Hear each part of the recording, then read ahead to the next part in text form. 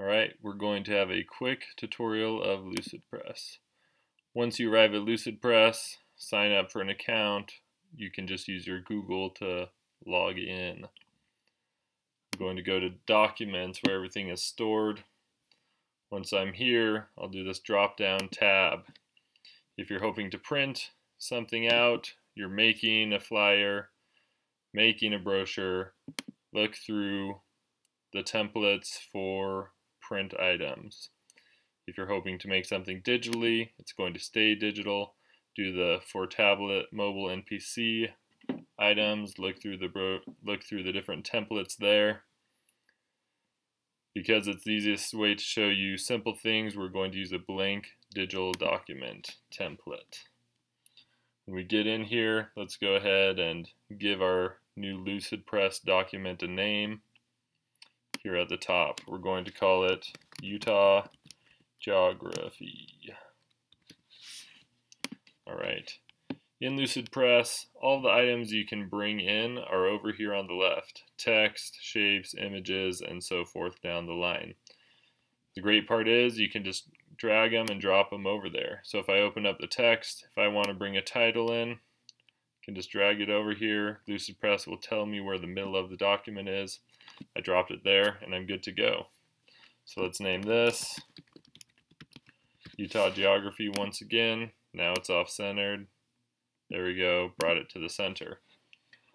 Other things you can bring in: shapes. I really like to put in lines or maybe a shape behind my titles. So I'm going to bring in a shape. I can adjust the shape by grabbing the corners, pulling it to any length and width I want. Let's try that. But when I put it here, I can no longer see my text. If you have two items on top of each other, you can just right click and send items to the back, send them to the front. I want to send this one to the back so I can see my text. Then I'll center it a little bit. You'll notice every time I do something, it says saving or all changes saved up here. Similar to a Google Doc, Lucidpress auto-saves everything you do. Also similar to a Google Doc, you can share this with other people, with collaborators, and they'll be able to help you work on your content, which is a great classroom tool. Alright, just a few other things we're going to bring in. First of all, an image. You can drag and drop an image. Since this is a Utah Geography document, I have this random map of Utah we'll put in here. Going to make it a little smaller. If you want to bring in a paragraph of text, you can do so. Just drag and drop. Change the size. Alright, we'll call that good. Once you have an element selected, whether it be a picture or a text box or whatever, if you come to the right hand of your screen, you can see the text, style, or layout for that item. So I could change the size of my text here. I could change the font. If I go to style, this is where I could maybe put a color in the background. Alright, if I want to make it green, yellow, we'll go with yellow just to practice.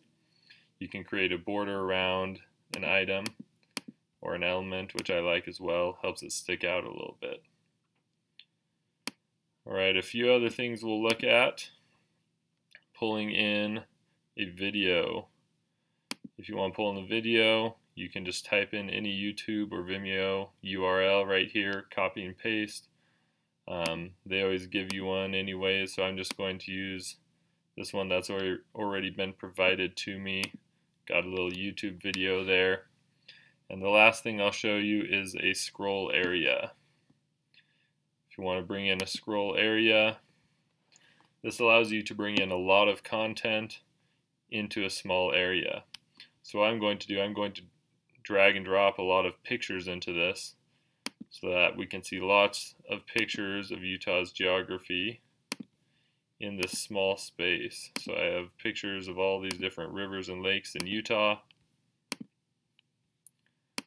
Alright, I'm going to double click outside of the box So I get out of it, and now I can come into this element and I can change the size so I only see one picture at a time.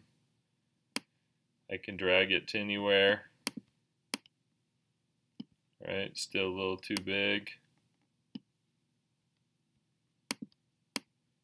I can drag it here, and then once you're actually viewing the document digitally, we're going to look at a preview. Here I can scroll through and see different items. Alright, so those are just some basics of how to use Lucidpress. Let me know if you have any questions. Thank you.